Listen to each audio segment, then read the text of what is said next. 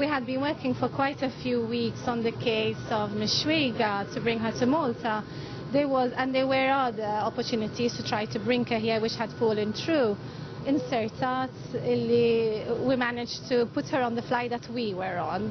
So we didn't go down for her. This delegation had been planned, but we managed to put the two together and we brought her back. How was she throughout the trip? She's a very reserved and very quiet person. She's been through quite a lot of trauma, as one can imagine. I'm sure that one can understand. She also doesn't speak English at all. She speaks Arabic. So she's very quiet on the trip, but she was very gracious, very grateful to what we are doing to her.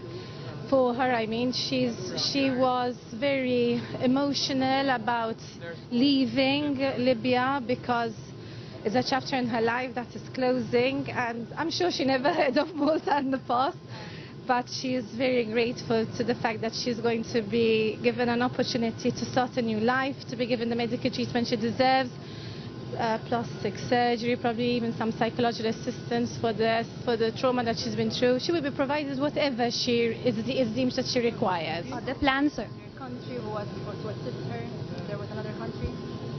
I wouldn't like to mention countries, but there were some countries who were interested, and Malta was in from the very beginning because there were some Maltese doctors with Medilink who were in contact with her from the very beginning. But also, apart from that, wherever she was going to go, she was always going to come to Malta first, as the first stop. So Malta was always in, and she had accepted from the beginning to be here also, as did her doctors. But there were some other countries eventually, for no particular reason, but they saw that we were quite organized, very willing on her case. We were very in daily contact with the people who were caring for her. As I said, we had Medilink who were dealing with her case from the very beginning, where we had a Maltese person on the ground there, in fact, who happened to be in the same place where she was, and so took care of the case. So it just became a natural choice, really. Are there plans for asylum? That is completely her. We cannot apply for asylum for her. That is for every person to take as a personal choice.